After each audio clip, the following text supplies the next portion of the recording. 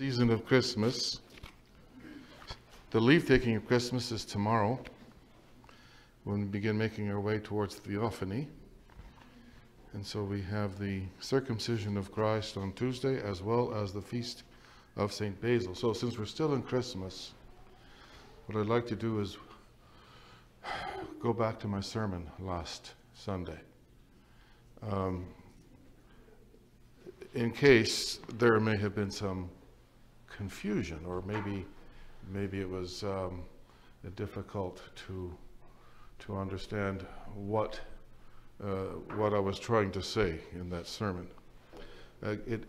So, if you would turn in your Bibles to the first chapter of Matthew, and we'll look at the genealogy. But now I want to look at the genealogy. We've not quite left Ephesians. And so I'd like to look at the genealogy in the light of, in particular, of Ephesians chapter 2. I believe it's verse 2, where it talks about the energy that is of the dark power of the air, the ruler of the air, that is working in the children of disobedience, in contrast to chapter 3, verse 20.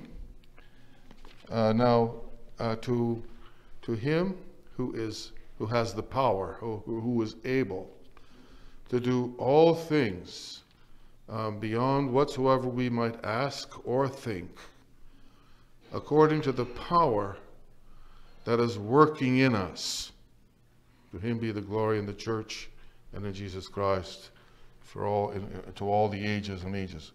So this is verse 320. We have two energies that are working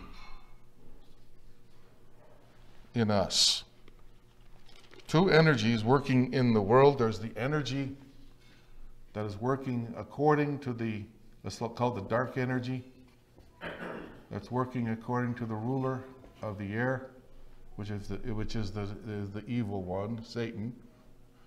And then there's the energy of light. Let's call this the divine energy. Let's call this of evil. These two energies actually are going to be very visible in the gospel this morning. So in terms of the gospel this morning, we have the energy of Herod. And here we have the energy of the Lord. So, but that will be for today. That will be this afternoon, this morning at this sermon. So the genealogy of St. Matthew.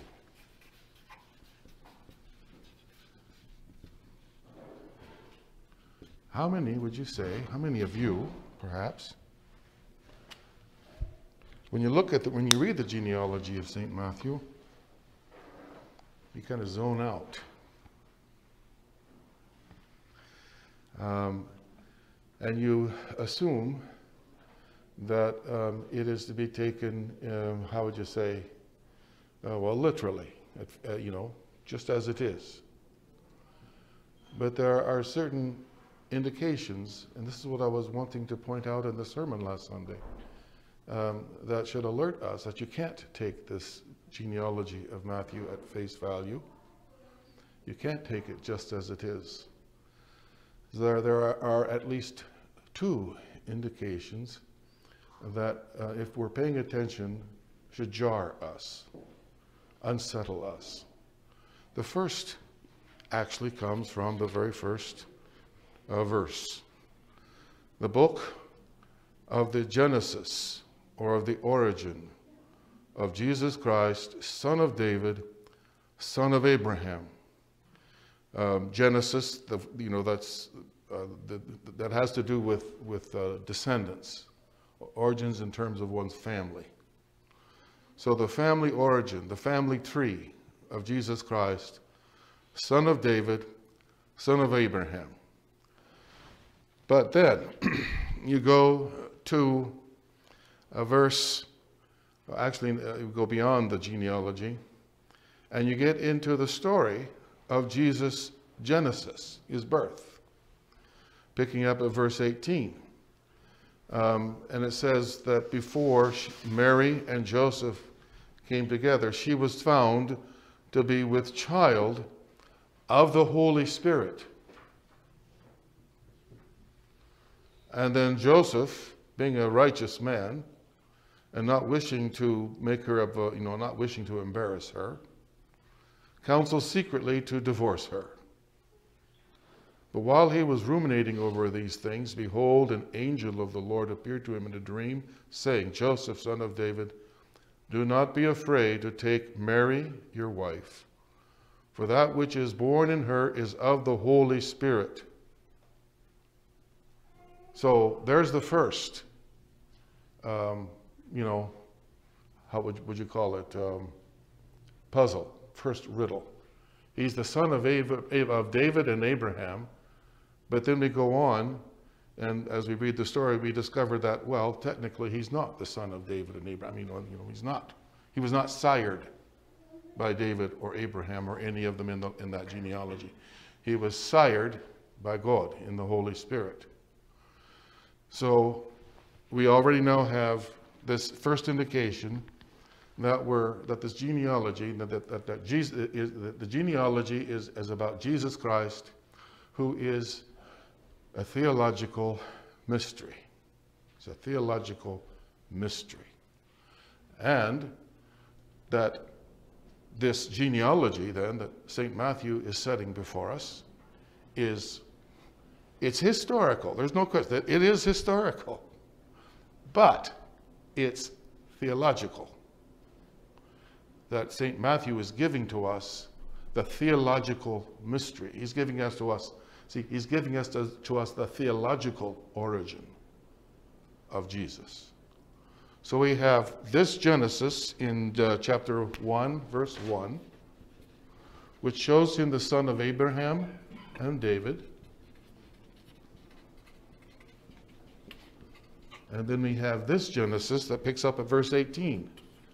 Now the birth of the Genesis, or the birth of Jesus Christ, was in this manner, in which he is the Son of God the Father in the Holy Spirit. It's given, moreover, in this. It says that he's sired by the Holy Spirit, but this is not like any other barrenness that was healed by God. She will bear a son, and you will call his name Jesus, which in Hebrew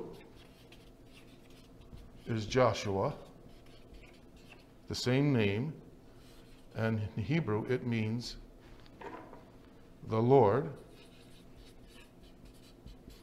That's the Je part. Saves. That is the Sus part. And this is Yahoshua.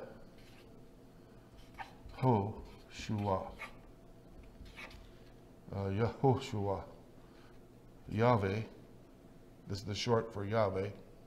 The Savior. His name shall be Jesus. That's why the angel continues. His name is Jesus because he will save his people from their sins. From their sins. Well, who's the one that saves from sins, you see? It's God. Man doesn't save us from our sins. And so right away we have this revelation that this child in Mary's womb, who is not sired by David, Abraham, not even by Joseph, sired by the Holy Spirit, is himself God, because he's going to be forgiving people. He forgives sins.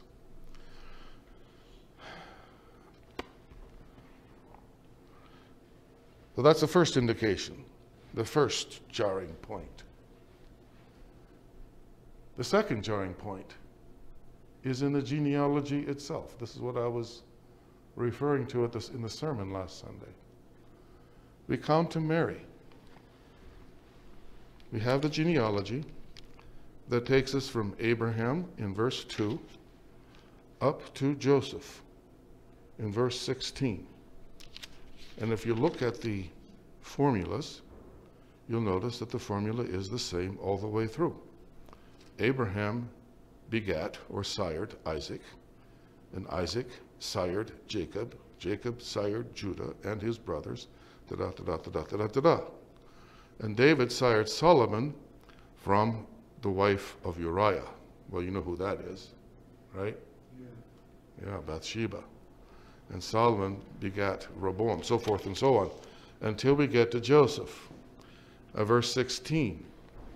And Jacob begat or sired Joseph. And there the formulary stops. Jacob begat Joseph, who was the husband of Mary. And from Mary was born Jesus, who is called the Christ. The Christ also is a name for king. It's what you call the king. The Christ is the king. So the son of David, the Christ, the king, the anointed one. But he's not born, he's not sired by any in that line. He's That's what's so screwy. Yeah, exactly. So Mary comes in, bang, out of nowhere. Now, we know, the church knows, and I think the church knows from the beginning, that Mary's parents were Joachim and Anna.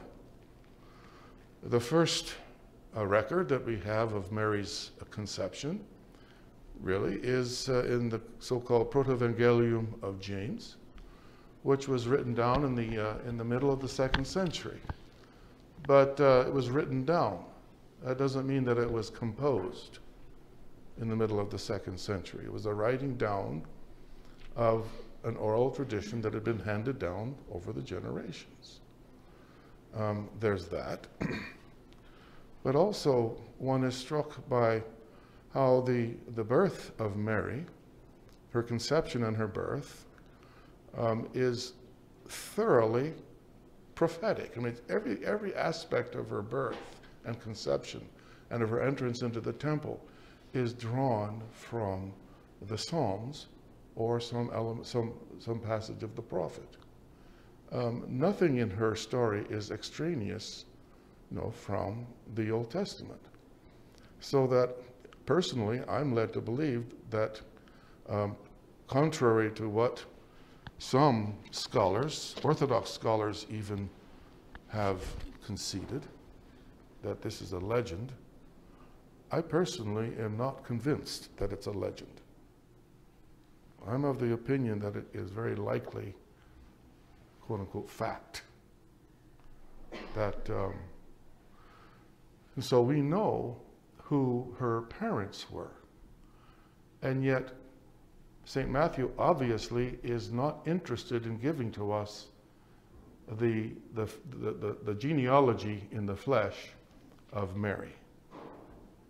He's wanting to give to us her theological significance as the virgin mother of this child, Jesus Christ, who is sired by the Holy Spirit and who is himself God, as is clear from the name that's given to him and as is clear as to from what is said about what he will do. Only God forgives sins. So can you see then that the way that Matthew's genealogy is presenting Mary, he presents her as just bang, out of nowhere. Where did she come from? And he doesn't say where she came from. She just appears. This mysterious figure, this virgin. St. Matthew quotes in verse 23, he quotes from Isaiah, "Behold, the virgin will conceive, and she will bear a son, And they will call his name Emmanuel, which is God with us. So this is the virgin that was prophesied by Isaiah. That's who she is. That's where she comes from. She's the virgin. So what then is her theological significance? And here it's at this point that for me, as I go from here, you know, I'm looking, trying to figure out, okay, well, where do we go from here? Here's Mary. Where does she come from? St. Matthew doesn't say, and it seems that he says it intentionally. Where do we go?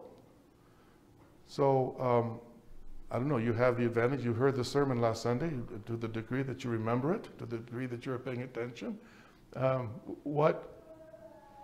right now, as we're stuck in this place, where did Mary come from? Where does your mind go? Anywhere? As you're trying to solve the riddle of the Blessed Virgin, where does she come from? What's the meaning of this, that she just appears from nowhere? You're stuck. We're stuck. Well, this is where my mind went. My mind immediately went to the feast of her entry into the temple, where she is received at the age of 3 by the priest at that time, Zacharias. Zacharias takes her into his arms, and he says to her, "Strange is the manner of your birth. Strange is the manner of your growing. Strange and contrary to all expectation is everything about you, O Virgin Maiden." To me, that fits to a T what St. Matthew's genealogy is presenting us with. This is a strange thing. Strange is the manner of your conception. Strange is the manner of your growing. Strange is everything about you. And actually the word in the Greek is paradoxa, which can be translated as paradoxical, or even enigmatic, a kind of a riddle. Everything about you is a riddle. There's this another verse from the same feast, where again, the strangeness, the mysterious strangeness of the Virgin is presented when the church sings, 3 years old in the flesh, but many years old in the spirit. So in all of these things, the church is presenting to us with St. Matthew the Virgin as, you know, the Virgin Mary, not as an ordinary woman, you know, as we find in some parts of so-called Christendom, where she's just this, and she's presented as this, you know, as this kind of lowly, humble, I don't know, a scrub girl or something, you know, a house servant. I don't know. And so she's chosen as the mother of God, or the mother of Jesus, and then they forget her.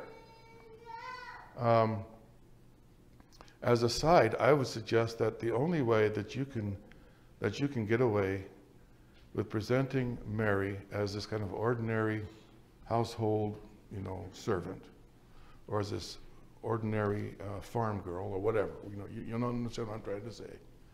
The only way you can get away with that is if you think or teach or believe that Jesus, her son, is an ordinary man.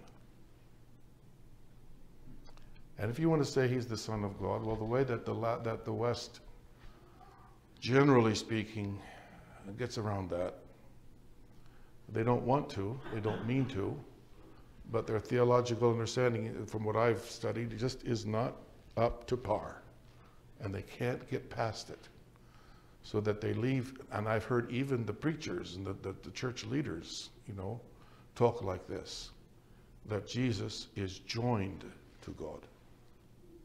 So he's his own independent subject. He is a man who is joined to God the Word. So that Jesus is just an ordinary man, and he's extraordinary only in the closeness of his relationship to God, the Word. Well, that's the heresy of Nestorianism. And that's my charge to the Latin West, that they are crypto-Nestorians. They don't want to be, as I said. They try not to be. But I mean, and the text that I've read, you know, when they're talking theologically, they can say that Jesus is God the Word just fine. But when they go over here and they start talking about his virgin birth, they start talking about the cross, now is when things start to break down in their theology. Now they start, even Augustine, this is where I found it was in Augustine. Over here he sounds quite orthodox, but when he's over here he's talking especially about certain aspects of the Savior's life. His theology breaks down, and now you read him and it sounds like he's treating Jesus as a separate individual from God the Word. And my contention is that that's the only way that you can treat the Virgin Mary like many so-called Christians treat her. And to me also that is an evidence, an indication that your Christology, your understanding of Christ is defective, if not heretical.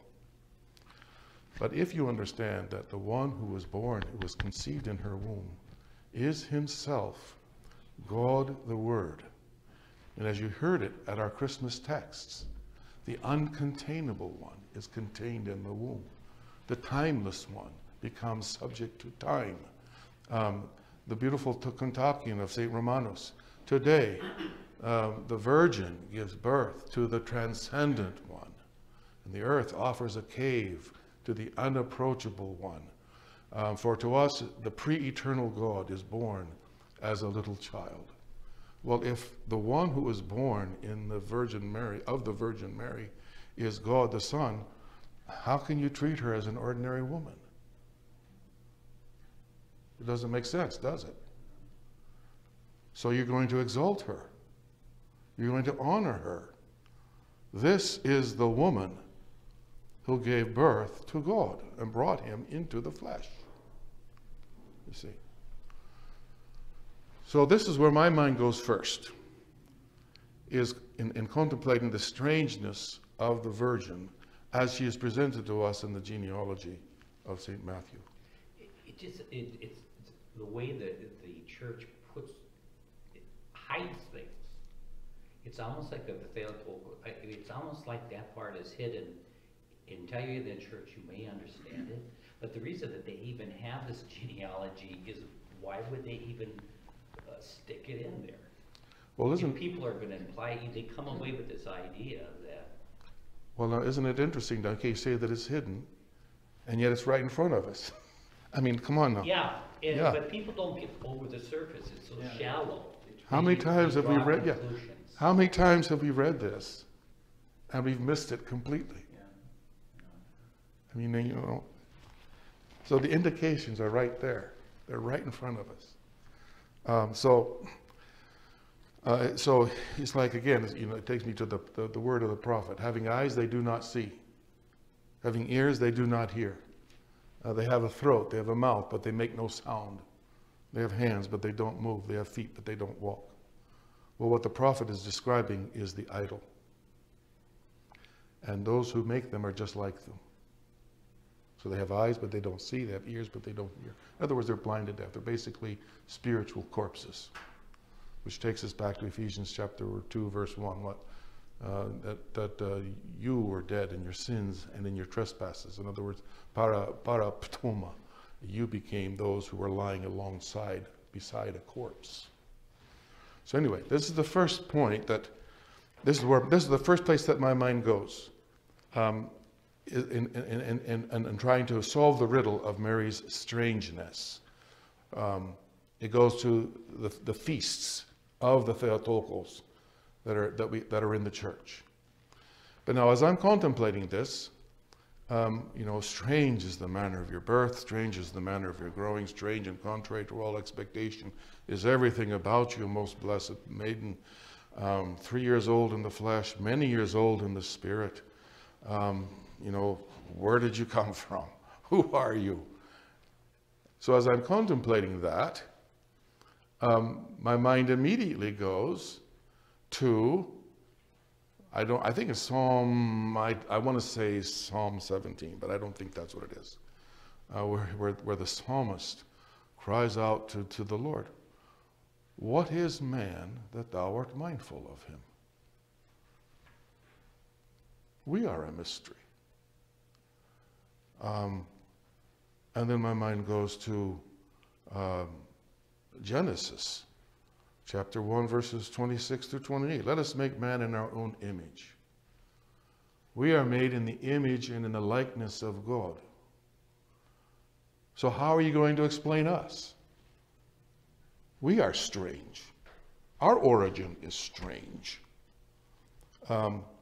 Because, you know, beyond the mystery of our own physical birth from our mom and dad, there is the mystery of just who we are. Where did we come from? Beyond our physical birth, there is a theological, there's a spiritual mystery about us. We are made in the image and likeness of God. That's where we came from. And then you have Luke's genealogy, which is in chapter 3, if you want to take a look at that. You have Luke's genealogy where he traces the line, again, apparently of Joseph. But so Matthew's genealogy leads up to Joseph. Luke's genealogy, starting with chapter 3, verse 23, starts with Joseph and goes back past Abraham all the way to Adam. But now let's see here. It says, so whereas for St. Matthew's genealogy, Joseph comes at the climax of the genealogy. And then the climax is kind of, where'd it go? Joseph, you know, the genealogy disappears. I love Matthew's genealogy.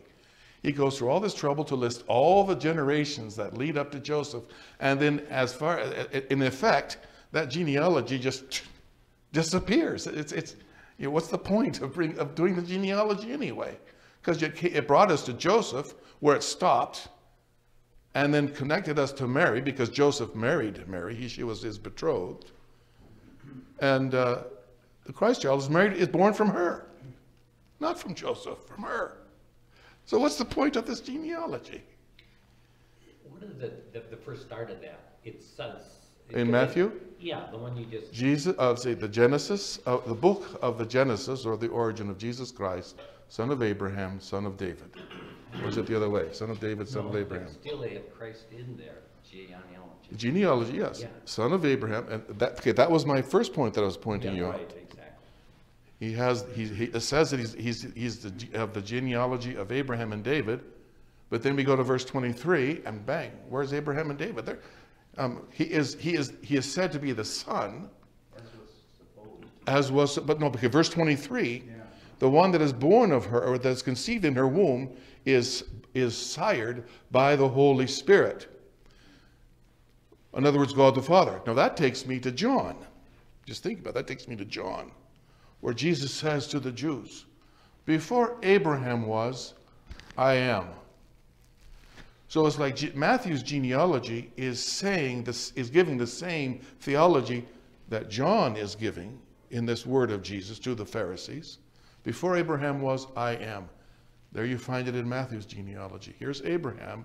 So Jesus, according to that, comes from the loins of Abraham until we get to Mary, and now bang, no, he's the Son of God. So before Abraham was originated, Jesus was, as the Son of God. Okay, but now we go to Luke's genealogy, and now Jesus, when he began, this is after his baptism, he comes up from the waters, and there's got to be some reason why Luke saves Jesus' genealogy to after the baptism, whereas Matthew gives his genealogy at the very beginning. And I'm wondering if it has to do with the fact that the baptism is the coronation, showing that Jesus is the king. And maybe it was a custom that when a king was crowned, I have no idea. I'm just wild speculation. I'm wondering if it was a tradition or the custom that when the king was crowned, you went through his pedigree, his genealogy, to show why he was legitimately the king. Especially if he was a usurper, perhaps. All the more reason to show why he deserved to be the king from his pedigree. I don't know. But it says, and Jesus, when he began, was about 30 years, being the son, as it was supposed, of Joseph of Eli. So, okay, already Jesus' genealogy is thrown somewhat into question. It's a mystery. But the point that I want to draw out here is that we follow Luke's genealogy from Joseph, goes all the way to verse 38, where we read, the son of Enosh, the son of Seth, the son of Adam, the son of God. The son of God. So what I'm driving at is, who are we? So we're created in the image and the likeness of God. That is our origin. That is even deeper than our origin from mom and dad. And here we have man as a race. We are all, mankind in Adam is the son of God. So that my genealogy, my origin, if I can trace it all the way back to Adam, in Adam, my origin, it opens onto God. So the deep within my soul, deep within my essence, I originate in God. I'm the son of God. I'm created in his image and in his likeness. So strange is Mary. Strange is her birth. Strange and marvelous is everything about her. Well, what I see now is that, in fact, Mary is simply, the mystery of Mary is simply, quote unquote, simply presenting to us the mystery of our own, of ourselves. Because Mary is a human being like we are. She's the Son of Man like we are. And just like her, we too are strange and marvelous in our origin, our ultimate origin, because we originate in God. All right, so that's where my reflections lead me so far. So now what we've seen is that that Mary is this strange figure. She comes from out of nowhere, as though she comes from outside the genealogy of man. She just comes from somewhere. So in that respect, we're seeing something about the mystery of ourselves. We too come from, ultimately, outside our human genealogy. We too originate outside of the flesh. We've talked before in this class, we've talked about the logi, or let's say call it the names. Each one of us has a name that is known only to God and that he has known from all eternity. So in a manner of speaking, we existed before we existed. It doesn't mean that we're eternal, pre-eternal like God is. This is we're trying to speak a theological mystery here about ourselves. And so here's where language begins to break down. We each one, none of us just kind of happened, popped out of the blue, from out of nowhere. As he says to Jeremiah, before you were born, I knew you. Before you were in the womb, I knew you. And there's that formula in several places in the scripture. Each one of us has a name. This is our true identity. And our true identity is to be found not in ourselves, is to be found in God. So this is one thing, one teaching that comes out of this genealogy as you reflect upon, the strangeness of the genealogy. It's a strange genealogy because it ends with Joseph and then bang, with Mary. Where does she come from? So as I'm contemplating that, this is what has led me in my contemplations. All right, well, I don't know if there was a direct link from what I've just been describing to Melchizedek, or if just the whole thing suggests Melchizedek to me. Except that, if you recall, at the vigil on Christmas Eve, I believe it was, where I think it was Christmas Eve afternoon, and we read from the Old Testament passages. One of the Old Testament passages we read from, I believe, was Genesis chapter 13, and that's where we read about Melchizedek and Abraham coming out to give tithes to Melchizedek, the Prince of Peace, the priest of God, it says. I didn't take the time to find this for sure, but it's somewhere there, verse 13, chapter 13 or so. Maybe not chapter 13. No, here it is. I just found it. Chapter 14. Chapter 14. Melchizedek, king of Salem, brought forth loaves and wine, and he was the priest of the Most High God. And he blessed Abram and said, Blessed be Abram of the Most High God who made heaven and earth. And blessed be the Most High God who delivered thine enemies into thy power. Now, where else do we come across Melchizedek? I don't think we hear about Melchizedek again until we come into the New Testament. Hebrews. So, and I'm thinking that based on what we read in Hebrews, it sounds like Melchizedek was a big deal in the early church. The theology of Melchizedek was a big deal. I think it is chapter 7, the priestly order of Melchizedek. For this Melchizedek, king of Salem, a priest of the Most High God, the one who that Abraham met, and whatever, I can't read the Greek now, and blessed him. He was something of the, to whom Abraham gave a tenth of a portion of all that he had, of all of his goods. And it goes on in verse 3. This Melchizedek, he was without father, he was without mother, without genealogy.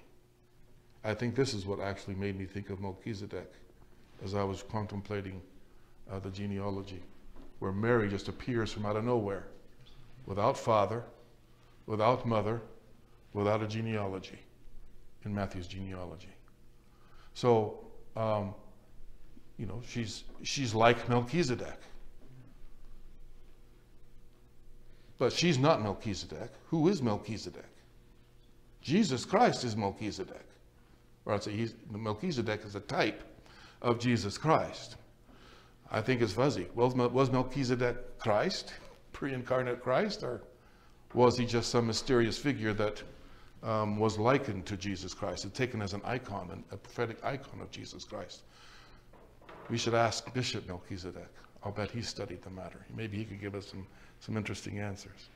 But does it make sense to you? I mean, as I'm thinking about this, okay, well, of course. If the one that she gives birth to is a priest after the order of Melchizedek, what does that make her?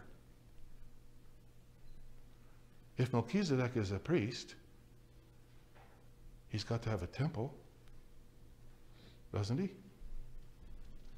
So what does that make the Virgin Mary? The temple. She is the temple of Melchizedek. She's the mother of Melchizedek. So it makes sense that she, as the temple, the living temple of Jesus, the one after the order of Melchizedek, she would be the temple after the order of the temple of Melchizedek. So that like Melchizedek's temple, which presumably, or his mother that he doesn't have, without father, without mother. I mean, the whole thing, without father, without mother, without genealogy. This is the mystery of Melchizedek, Jesus Christ, and of his mother, the Virgin Mary, the temple of this Melchizedek. But now, That would take us, I believe, I did not bother to verify this. I think it is verse 9, or excuse me, chapter 9. Chapter 9, verse 11 in Hebrews. Now Christ has become, Christ having become the high priest of the good things that were yet to come, that were coming to be, through the greater and more perfect temple, not made with hands, that is to say, not of this creation. I just want to point something out to you here. It says, this greater and more perfect temple. The word here is skene, and it means tent. And it's the word that is used for the tabernacle of Moses. When he built the tabernacle according to God's directions, again, according to God's instructions, he didn't just build the temple, out of his head. He was directed. He was given the pattern. He was given the design of how to build the temple from God himself. Now, the word that is used for the tabernacle that he builds is this word, skene. Now, in John chapter 1, verse 14, I think it is, it says, the Word became flesh. And then it goes on to say, as it is translated with us, into English, and the Word, let's see, the Word became flesh and dwelt among us. But guess what? Guess what that word for dwelt is? I think it's enskenosis. It's taken from this word. It's just verified. I think it's enskenosis. So if you wanted to give a more theological interpretation of chapter 1, verse 14, yes, eskenosin. The word is, okay, this is the noun. The noun here is taken and turned into a verb. Eskenosis, but you see the root. There it is. So if you wanted to take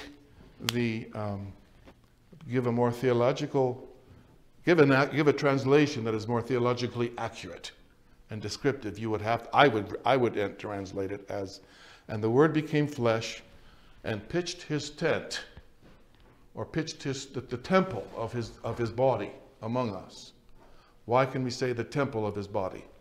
Number one, the word skene, eskenosis, he became incarnate, is built off of this word, this Old Testament prophetic word for the tent, the tabernacle. But secondly, John chapter 2, verses 19 through 21, this is when he overthrows the money changers in the temple, and they challenge him. And he says in verse 19, Jesus answered and said to them, "Destroy this temple, and in 3 days I will raise it up." And then it goes on in verse 21. And he was talking about the temple of his body. Now this both complicates things, but also opens them up to a huge vision. Because the word that is used in John chapter 1:19 is not skene, it's naos. It's naos. Now, what's going on here? In the Old Testament, there are two temples. The one is the temple of Moses. That's the moving temple. The one that's built out of skins, made out of skins. It's a tent temple. And then there was the temple that was built by Solomon. That was the stone temple, the fixed temple. And this is the word for that kind of temple. So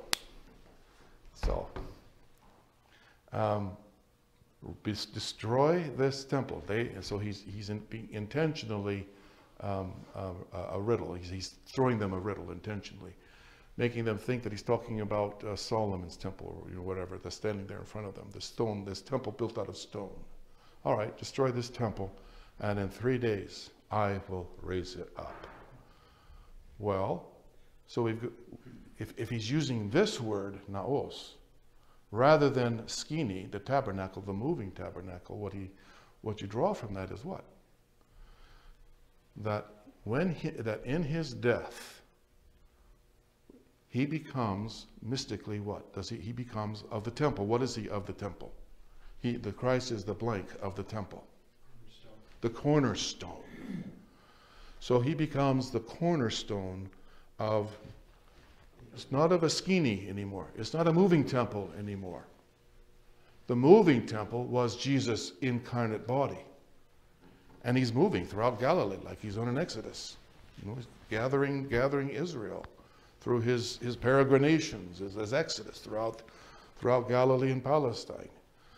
So when he is crucified on the cross, the moving temple of his skin is destroyed, and in its place comes the immovable temple of stone, which is his body. It's immovable, and this becomes the cornerstone of the real temple of Solomon. The real temple of Solomon, built out of the stone, or built out of the stone of the Word of God that is rooted in the stone, which is the Word of God. Okay, so going back to the Virgin Mary, she then is the temple of this Melchizedek, from whom comes forth, the King of Israel, the God of Israel, the Christ. His coming forth from the womb of the Virgin, his temple, is given to us in Ezekiel chapter 47. You remember, it talks about the east gate, and from the east gate, which will remain closed, referring to the virginal birth, from the east gate comes forth this mighty river that gets deeper as it goes, until it goes all the way to Galilee, it says. But she then is that temple that Ezekiel is seeing in his vision, from whom the Christ comes forth as this mighty river. In other words, he comes forth in the power of the Holy Spirit, the living waters of Christ. All of this is contained in this very simple genealogy of St. Matthew, but that by its, to use Dan's words, screwiness, opens us onto a riddle that is solved in the church. We can't, I didn't solve this just by thinking about it. How am I solving it? I'm going to this passage in Scripture. I'm going to this verse of the church, going to this hymn of the church. I'm putting it all together. I'm drawing it all together and bearing it upon this riddle. And what I'm seeing is that the Virgin Theotokos, she is the temple made without hands. How so? She's the temple that is not of this world, that the Hebrews is talking about. How so? She's virgin. She's virgin. It's God who sired this Lord in her. No man. God sired this Lord in her. And so she is the living temple of this priest after the order of Melchizedek. She is the one from whom, she is the moving temple, if you will, from which the stone temple is made. And so what you see then is that the temple that the Old Testament is centered on, the Old Testament is centered on the temple and the God who was in that temple. But in the Old Testament, that temple that the Old Testament is centered on is built by man. And it's either built out of skins or it's built out of stones taken from the earth. But that we now see, contemplating the riddle in St. Matthew's genealogy, we now see that temple, in fact, was a type. It was an icon of the Virgin. She is the living temple, not made with hands. And so what we see is that the temple of God is not a thing, it's not a what. The temple of God is the person of the Virgin. It's a person. It's motherly. It's God's mother. She is God's mother.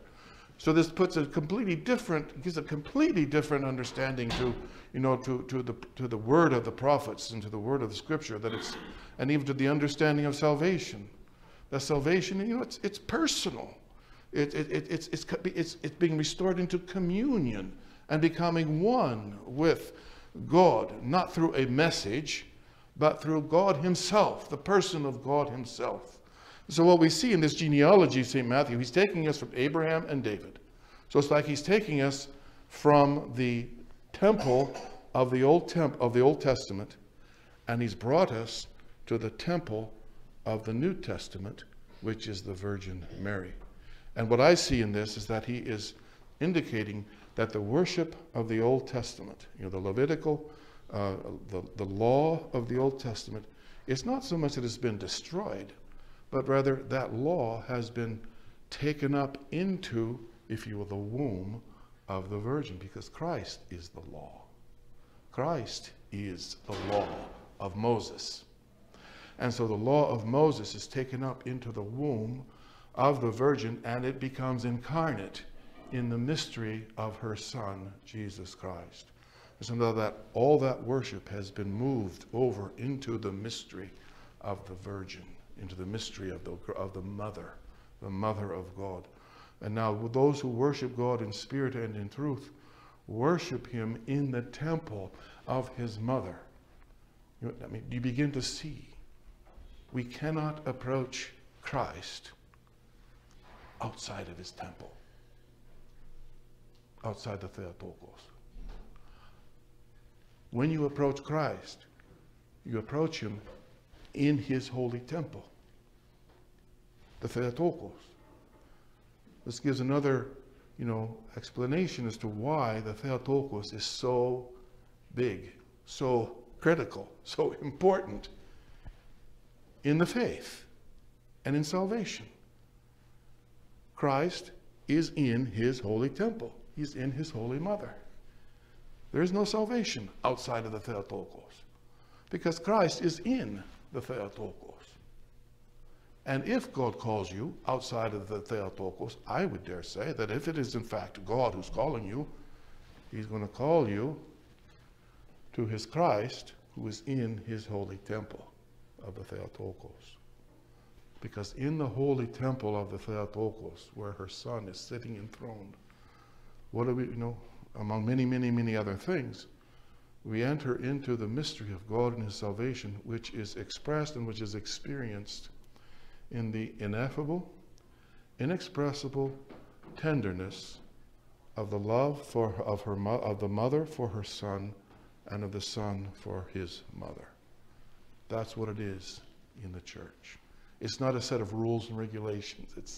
It's this warm tenderness, this love of the mother for her Son and the Son for his mother that we enter into. And it's this love that washes over us, that we eat and drink, that we absorb into ourselves to the degree that we give ourselves to it. This is the love that heals us, heals our brokenness, heals our loneliness, heals our death. This is what heals us and saves us. And this is why we love the church, because the church loves us. All right, well, that's a good ending. So we need to get up.